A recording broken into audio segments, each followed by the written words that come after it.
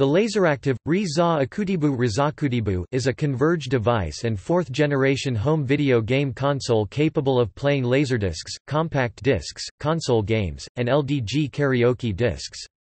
It was released by Pioneer Corporation in 1993. In addition to LaserActive games, separately sold add-on modules called packs by Pioneer accept Mega Drive, Genesis and PC Engine, TurboGrafx 16 ROM cartridges and CD-ROMs. Pioneer released the LaserActive model CLDA-100 in Japan on August 20, 1993 at a cost of ¥89,800 and in the United States on September 13, 1993 at a cost of $970. An NEC-branded version of the LaserActive player known as the LD-ROM squared system, or Model PCE LD1, was released on December 1993, which was priced identically to the original system and also accepted Pioneer's pack modules. The LaserActive has no regional lockout, allowing software from any region to be played on any system. However, it is considered a commercial failure.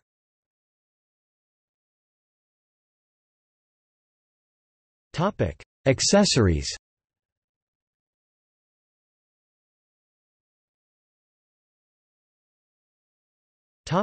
Pack modules. In the headings below, the Japanese model number occurs first, followed by the North American model number. Mega LD Pack, Pack S1, Pack S10. Pioneer Electronics USA and Sega Enterprises released this module that allows users to play 8-inch and 12-inch LaserActive Mega LD discs, in addition to standard Sega CD discs and Genesis cartridges, as well as CD plus G discs. It was the most popular add-on bought by the greater part of the LaserActive owners, costing roughly $600. It comes with a LaserActive branded version of Sega's 6-button control pad CPDS-1, LD-ROM squared pack Pack N1, Pack N10.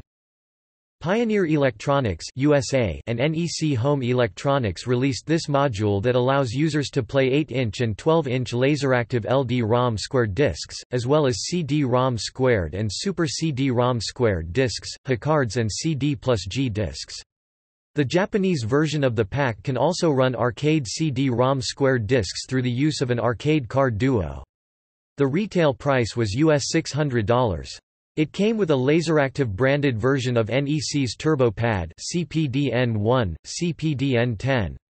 An NEC branded version of the LD-ROM squared pack known as the PC Engine Pack Model PCE LP1 was also released. Due to the unpopularity of the TURBOGRAFX-16 in North America, very few Pack N10 units were produced, resulting in their scarcity compared to its Sega counterpart, Karaoke Pack Pack K1, Pack K10. This pack allows the CLDA-100 to use all NTSC laser karaoke titles. The front panel has two microphone inputs with separated volume controls, as well as tone control. The retail price was $350. Computer Interface Pack Pack PC1. The Computer Interface Pack has an -232 port, enabling the CLDA-100 to be controlled by a custom software developed for a home computer. The pack came with a 33-button infrared remote control providing more functionality than the 24-button remote included with the CLDA-100. It also included a computer program called LaserActive Program Editor on floppy disk for DOS and classic Mac OS. The floppy disks had some sample programs created with the editor for use with the first 5 laserdiscs in the Tenchi Muyo anime series.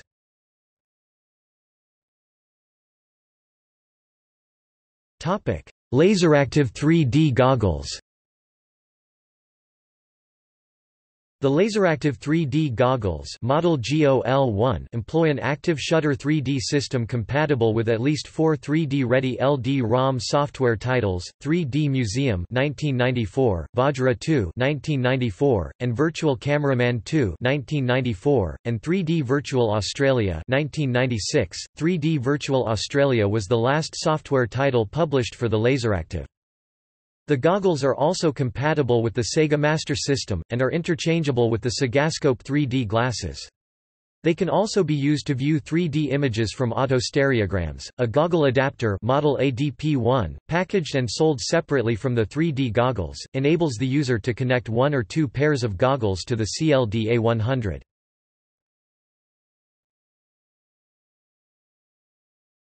Topic: Games. The standard LaserActive games were on Laserdisc encoded as an LD-ROM. An LD-ROM had a capacity of 540 megabytes, where digital audio would have normally been stored, with 60 minutes of analog audio and video.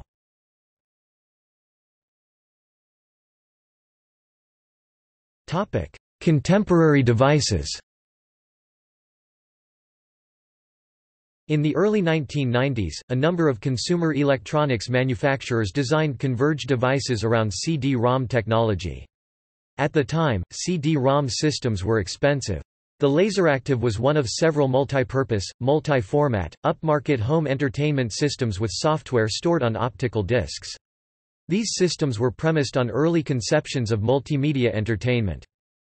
Some comparable systems are the Commodore CD-TV, Philips CDI, 3DO Interactive Multiplayer, and Tandy Video Information System.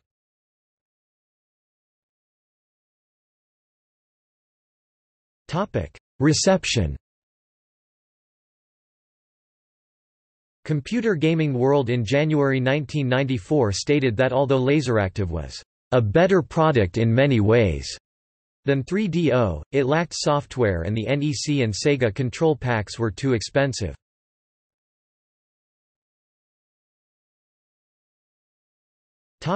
See also: